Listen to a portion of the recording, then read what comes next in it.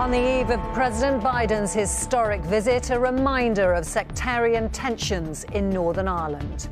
Petrol bombs were thrown at police during a march by dissident Republicans as the province marks the anniversary of the Good Friday Agreement. Also tonight.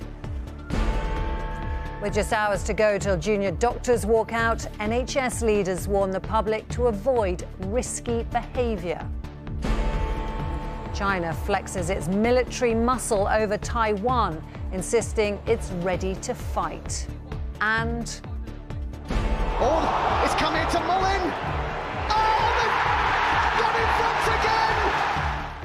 A Hollywood ending for Wrexham in their bid to return to the Football League.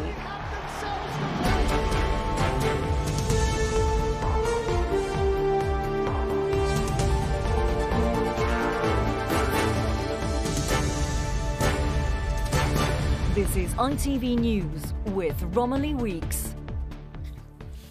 Good evening. There's now less than 24 hours until President Biden touches down in Belfast for an historic visit to mark 25 years since the Good Friday Agreement brought peace to Northern Ireland. But today, on the anniversary itself of that US-brokered deal, there was a fresh reminder of how fragile the political situation remains. Petrol bombs were thrown in Londonderry, police once again the targets after a march by dissident Republicans. Our senior international correspondent John Irvine reports. There was a lot of Northern Ireland's history marked today. These are Protestant apprentice boys of Derry marching in mid-Ulster to commemorate the defence of the city in 1689. Before the Good Friday Agreement, such parades could lead to trouble. This took place in a constituency that has a Sinn Féin MP. But peace has cooled things down and there's a lot more compromise about these days. Hey, come on, let's go, quick!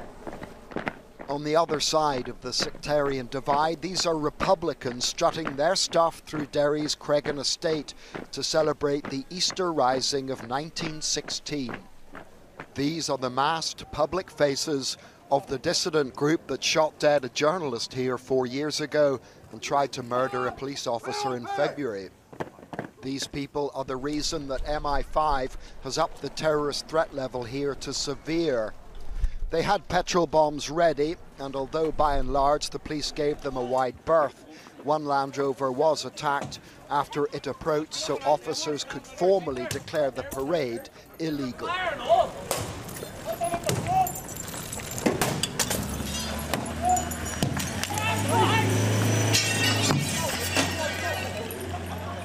Later, their march took them to a cemetery where they honoured dead IRA members of the past. Afterwards, they retrieved more petrol bombs and went looking for trouble, which the police denied them by backing off completely. They took out their frustration by setting up small, burning barricades. If today was some sort of barometer regarding the support enjoyed by Republican dissidents, well, the numbers were small and they'll be disappointed. But groups like the new IRA remain dangerous, and the Police Service of Northern Ireland is greatly concerned about the potential for a terrorist attack this week. The rigmarole is almost complete ahead of President Biden's expected arrival in Belfast tomorrow. He's visiting a province that over the last 25 years has come on leaps and bounds, but isn't yet entirely at peace with itself. John Irvine, ITV News, Northern Ireland. And Carl Dinnan is at Stormont tonight, where the power-sharing government remains suspended. Carl, how much should we read into the fact that the president's itinerary doesn't include a stop there? Well, Romilly, the White House clearly thought it didn't make sense for President Biden to come and address an assembly that isn't actually sitting. The political reality is as well, though, that he is closely associated with nationalism himself and isn't a voice that unionists will readily listen to, although some of them tell me they wish he would make a bit more of an effort to see their perspective. But it is still a presidential visit, although he's only coming for 24 hours. There is still intense security all around Belfast city centre tonight, where it's expected that in 24 hours he and some of his party will be staying. And a presidential visit is still a big deal, and of course it's happening because of the anniversary, the 25th anniversary of the Good Friday Agreement, the agreement that was signed just around the corner here, the agreement that cemented the peace and that means that even when there is political stalemate, the kind of street violence that John Irvine was just reporting on hasn't been able to spark a wider conflict of the sort that we knew for so long before the Good Friday Agreement. Carl at Stormont, thank you. NHS leaders have warned people to avoid risky behaviour that could see them end up in A&E ahead of what's expected to be the most disruptive strikes ever by junior doctors. Walkouts at English hospitals begin at 7 a.m. tomorrow morning and last until Saturday. Doctors' unions argue they need a 35% pay increase to make up for 15 years of real terms cuts. Martha Fairley reports.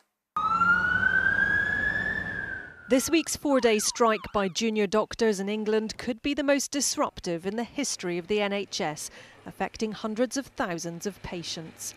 16-year-old Rhys McIntyre's had his operation for scoliosis of the spine cancelled 3 times since last September. It's just hard. My mental health is getting worse. I'm getting panic attacks at school a lot, very often, and it's very, very hard. His mum fears another round of strikes will only prolong his suffering. I know I get the reason why they want to strike, but there's got to be a different way, because striking on so many dates, so there's 3 dates that they striked on, and my son's operation didn't go ahead. They can sleep at night, he can't. So it's just not fair. Junior doctors in England will walk out at 6:59 tomorrow morning for 96 hours. A 3-day strike last month resulted in 175,000 appointments and operations cancelled. This strike could see 350,000 cancellations. The British Medical Association's calling for a 35% pay rise. Junior doctors say striking was a last resort. We can only apologise to patients whose care will be disrupted. But over the long term, what we've seen is year upon year, things getting worse and worse. And we know that it's only going to go in one direction if we don't take a stand like this at the moment. The government says doctors' demands are unrealistic, while NHS bosses fear patient safety may be put at risk if services are overwhelmed. If you have a worry, then there is 111. There's the NHS website. There's your GP. Don't go to A&E unless you really need to. And yes, as we would say to people at all times, try to avoid, risky behaviour, because, the health service is not going to be able to provide the level of care that it wants to over the next few days. With the government and junior doctors' unions giving no ground in this dispute, both sides are being urged to turn to the conciliation service ACAS to avoid further strikes, putting even more pressure on the NHS. Martha Fairley, ITV News. China's military has declared it is ready to fight after military drills that saw its Navy and Air Force completely surround Taiwan. Beijing has completed 3 days of exercises, apparently in response to the decision of the US House Speaker to meet the Taiwanese president in California. Tonight, the US is preparing for its largest ever military drills in the disputed South China Sea, just 180 miles south of Taiwan. Chloe Keedy reports. In the skies surrounding the island of Taiwan, this pilot is carrying out a military drill, and his presence is carrying a message from China to the rest of the world. This was the end of a 3-day campaign by air, sea and land, which saw China encircle its island neighbour just to show that it could, even simulating missile attacks on Taiwanese cities. 经过长途奔袭，我们按计划抵达预定发射阵位。After the long flight, we arrived at the attack position, locked on the targets and carried out simulated strikes, testing the destruction capability of the Joint Combat System. China launched the exercises on Saturday, hours after Taiwan's president returned from the United States and a meeting with the House Speaker. Beijing objects to any international support of Taiwan, which it considers to be a Chinese province. Taiwan rejects that claim, and today the White House said it was watching China's movements closely. They appear to be a reaction to something that didn't need to be reacted to in my previous answer. This is not uncommon for presidents of Taiwan, and this one in particular, to transit the United States. So there was no reason to react in any way, militarily or otherwise. They also reacted rhetorically. China's military drills may be over for now, but its mission against Taiwanese independence is not. Chloe Keedy, ITV News. The mother of two British Israeli sisters killed in the occupied West Bank has died from her injuries. Lucy D's been in a coma since Friday when the car she was in with her daughters was shot at by a suspected Palestinian gunman. 20-year-old Maya and 15-year-old Dina were buried yesterday. The Dalai Lama has apologised after a video emerged of him briefly kissing a young boy on the lips. The Tibetan spiritual leader could then be heard asking the boy to suck his tongue. The incident happened at a public gathering in India in February.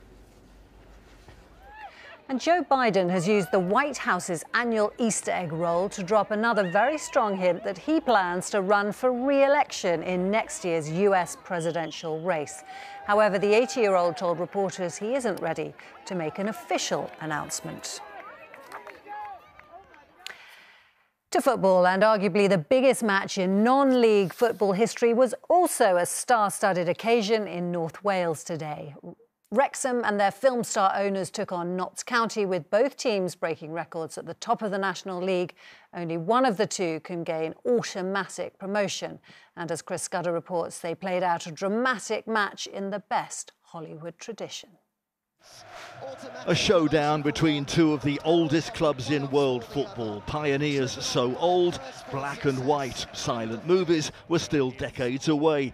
Yet here in glorious Technicolor were modern Wrexham, led by Hollywood movie stars Ryan Reynolds and Rob McElhenney.